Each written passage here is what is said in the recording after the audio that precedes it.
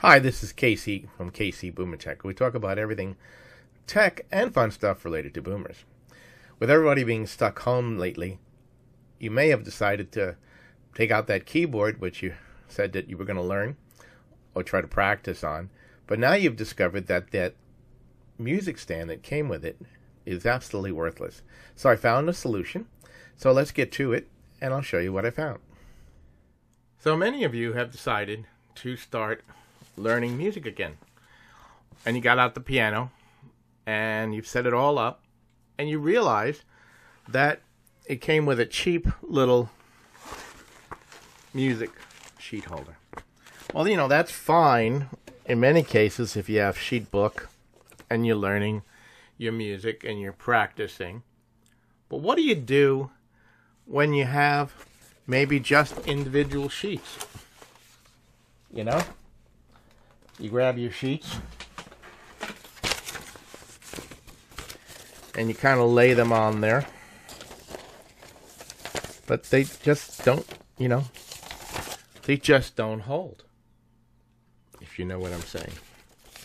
So what do you do now? Well, many of you have Mom's cookbook holder in the kitchen. So you take that cookbook holder, you place it over, you open it up, you grab your sheet music, and now you have a perfect holder for whatever it is. And what's even nicer about it is when you take your sheet book and you lay it on here, you can place those little pieces to hold it. Now, if you don't have one of these laying around, let me show you some things that you can do and you can buy that'll make it worthwhile to you. So, I brought up on the screen two different types of holders. One of them is your classic cookbook holder, which can be used for your mom's cookbook, for reading a book. It's adjustable in multiple angles, and of course, as you saw me put it on the keyboard right over that metal stand, it fit perfectly. Now there is a less expensive version that you could buy that is plastic, but it doesn't hold as well the music.